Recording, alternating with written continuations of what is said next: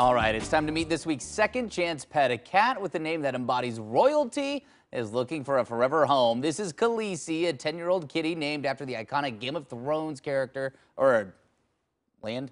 I've never seen Game of Thrones. No, that's a character. But anyway, yeah. Khaleesi still needs a patient family to warm up to. Yeah, so joining us live to introduce us to Khaleesi is Sam Ellingson with the Humane Society for Southwest Washington. Good morning. What a cute little kitty. Hi. I know, and she really is like a little queen, like you mentioned before, and she's decided that she doesn't really want to spend much time with me. She came out for a couple minutes, and now she's going to go right back up here. This is her favorite little perch. There you go. Over which she will, rule her new kingdom. Right, that's her throne. That's her throne. So you told us Khaleesi was a bit of a long timer at the shelter. Yeah. So Khaleesi was here with us for quite a while, looking for a new home.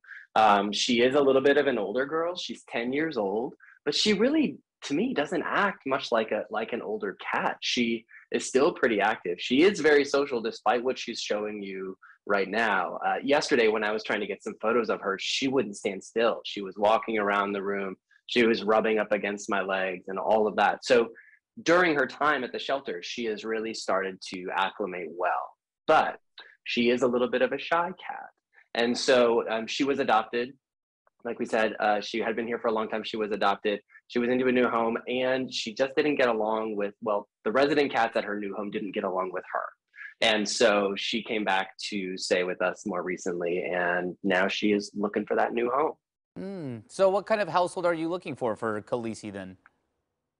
So for Khaleesi, we of course want to have a little bit of a quieter home because she is shy, because we know that it'll take her a little time to settle into her new environment.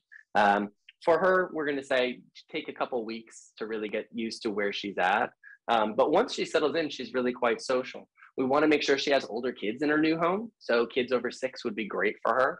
And then also we want to make sure that if there are other cats in the home, that she has some gradual time to get to know them and for them to get to know her, because we don't want any sort of bullying going on with cats and resulting in anyone having to come back home and come back over here and stay with us and look for another new family.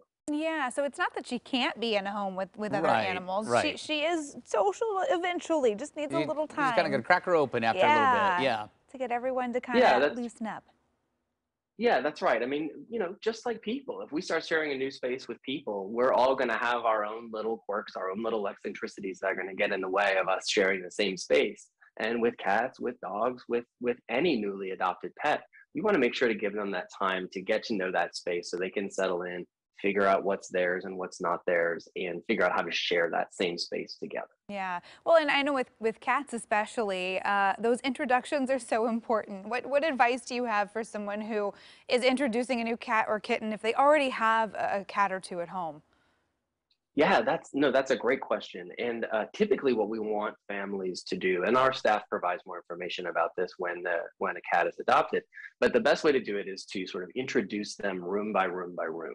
And so you might give your newly adopted cat a bedroom where they'll have their food in their litter box and they'll spend several days in there. And it gives that other cat in the house the chance they can sort of smell each other out of the door, know that another cat is there. Then once that cat is, once they've sort of gotten used to the smell of each other, you can open up to the next room and then to the next room and the next room. So they're graduating to the rest of the space in their home. And hopefully most families have an opportunity to do that. If they don't, there are other ways that our staff can help them manage that introduction. But it's all about just giving space bit by bit so they can start to get used to each other. Yeah, that gradual effort to make sure that everybody's comfortable. Well, Sam, thank you for introducing us to Khaleesi. I'm sure that she will find that forever home here quite soon. I mean, those eyes. I know, she's They're so beautiful. pretty. Yeah. Little white socks. And thank you for having us. I'm sorry she didn't come out to say hi to you guys a little bit earlier. But well, you called her shy, so she was like, I have to live up to this. She's royalty. She'll Yeah. greet us plebeians when she's ready. Yes, exactly. We're just setting expectations here. That's all. Exactly. Yes. All right. Thanks, Thank you, Sam. And if you do want to meet Khaleesi or check out the other pets up for adoption, you can go to that website. That's hssw.org. That's right. She could be your sun and stars. This is true. That's a Game of Thrones reference. I don't know. You don't get it. I don't get it.